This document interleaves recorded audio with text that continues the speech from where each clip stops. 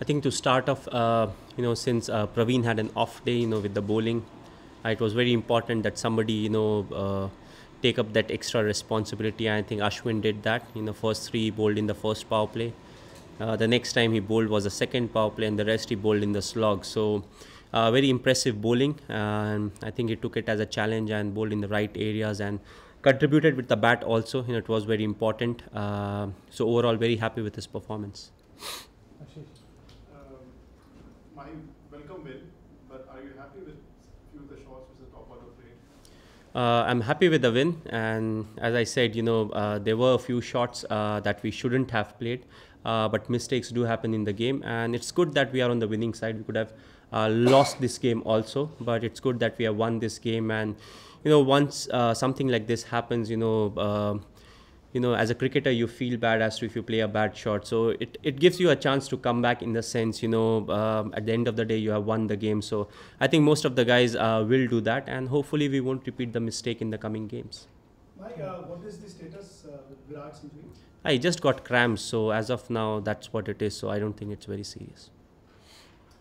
You restricted yourself to only 5 frontline bowlers. No experiments with Raina and Rohit.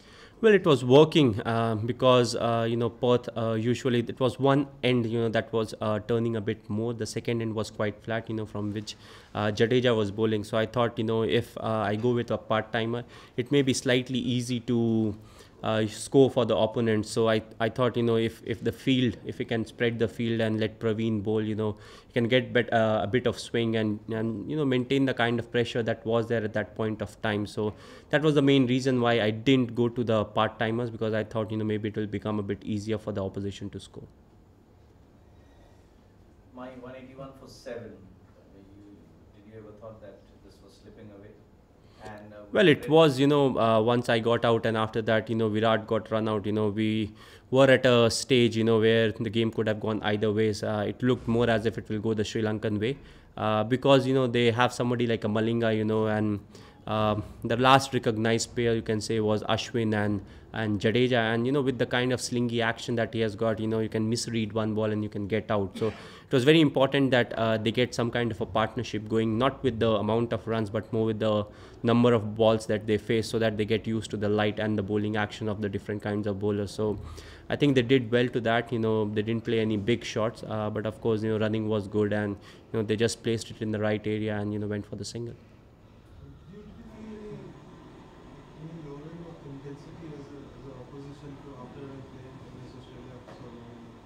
From our side?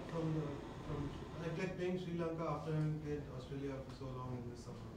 Certainly against Sri Lanka, do you feel a little... Our intensity going down? Not going? The whole match is not being... From our side? No, Sri Lanka being less intense than Australia is what he means. Generally the whole match not being as intense as...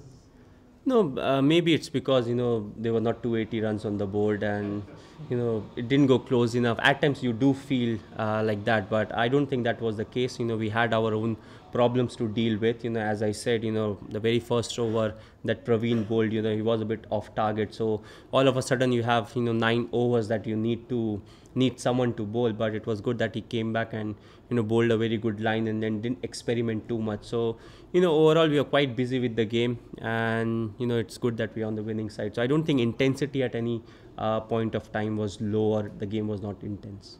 Yes, please. Like Viru said yesterday that you're looking at a rotation policy for the 3 openers. Will that continue in Adelaide, or would you consider playing all 3 of them? No, I look to rotate because, as I said, I want Rohit to play as many games as possible. So it gives him an opportunity to get set into the side also. So we'll see. Hopefully, the way we are going as of now, we'll still look to rotate the openers. MS, you guys hadn't won an away ODI since North Sound in the West Indies.